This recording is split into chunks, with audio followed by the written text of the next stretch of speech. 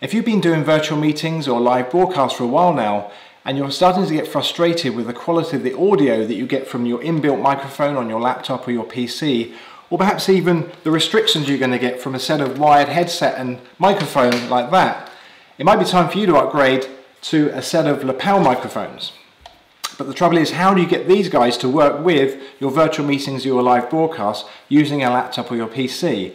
It's not as straightforward as you think, so in this video I'm going to show you exactly what you need and how you do it, and we're going to get started right now. In the last video I demonstrated on how to connect a DSLR camera or GoPro as your main capture device for your virtual meetings or your live broadcasts. If you didn't see that video, be sure to click on the link above and go and check that out. It shows you what cables you're going to need and all the settings you're going to need in Zoom to make all that happen.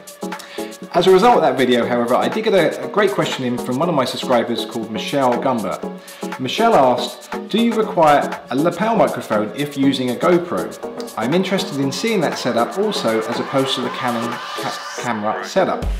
So Michelle, that's a great question and thanks for asking. So as a result of that, I actually went out and did quite a bit of research. I bought some cables which were wrong and I got quite frustrated because it wasn't as straightforward as I thought. The thing is, lapel microphones, they come with these 3.5mm jack, and typically they come with like a 3-ring jack. That's not going to be good enough, so we need a way to convert the 3-ring into a 4-ring and then take that and put it into a USB. It is fair to say though, however, at this point, if you are using a GoPro, you can get one of these from GoPro which will allow you to attach an external microphone. But the reviews I read weren't great, and it's also fair to say if you're not actually using a GoPro, perhaps you're using the webcam on your laptop or your PC and you're happy with that, you just really want to enhance the audio and introduce a lapel microphone, then this setup I'm about to show you is going to work for you great. These cables are also a little cheaper as well than the GoPro brand itself as well. The first thing that we're going to need is we're going to need to convert the 3-ring into, which is known by the way as a TRRS, and we need to convert that into a TRRS. And to do that, it's this little cable here. And by the way, I will provide links to these cables in the description below, so be sure to check those out. And we plug in the 3-ring into the receiving end of my lapel microphone here, into that little port there.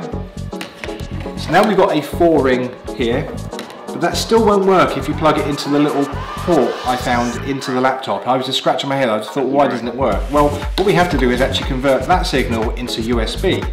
So it requires another cable which converts this 4-ring, goes into there, into USB. So then we have something that looks like this. So it's coming from the receiver of the lapel mic into this TRS to TRRS converter, which then goes into this, converts into USB. And we plug that into the USB port. Okay, so I've just started the Zoom meeting. I've pressed record so that we record the different audio qualities from, first of all, the GoPro, as if you're just using the GoPro inbuilt microphone. Then we're going to go to the inbuilt microphone on the laptop, and we're going to finish up with the microphone using a lapel mic. So I'm going to walk around the room and demonstrate. This is now with the GoPro microphone only. So I'm going to walk around the room here, and this is the quality that you're going to get.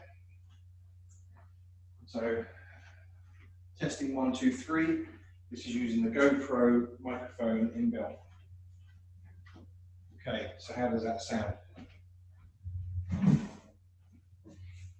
Okay, so that's the GoPro setup. So we're now going to do the microphone inbuilt on the laptop.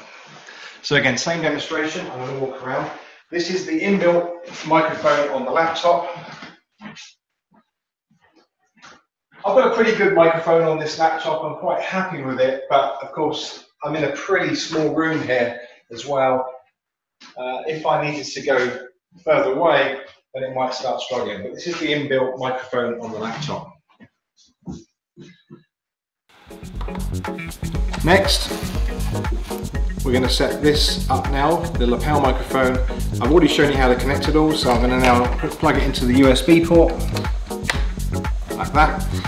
And we need to make sure that Zoom or whatever meeting platform you're using or live broadcast you're meeting is now reading through this USB port. So let's do that now. All right, so this is the lapel mic setup. I've got the transmitter in my pocket. I'm going to walk around now the room. And my room here isn't too big. But of course, if I had a large stage I was doing a virtual meeting on, then you know, it's going to make a lot of difference having a lapel mic like this. I'm going to walk out the room here as well, walk into the next room. So this is in the other room now.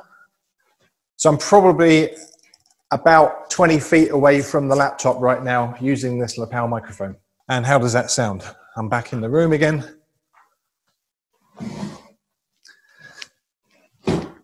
And that's the lapel microphone setup. So I hope you found this video useful, and you can see now that bringing in a set of lapel microphones is really going to enhance the user and your viewer's experience, especially if you're demonstrating or training over a large area, perhaps in a large room. But also if there are more than one of you hosting your meeting, you may want to hook up, in fact not may, you will want to hook up everybody that's hosting into the lapel mic of their own, which will all come back through to this receiver here and into the live meeting and out to your audience.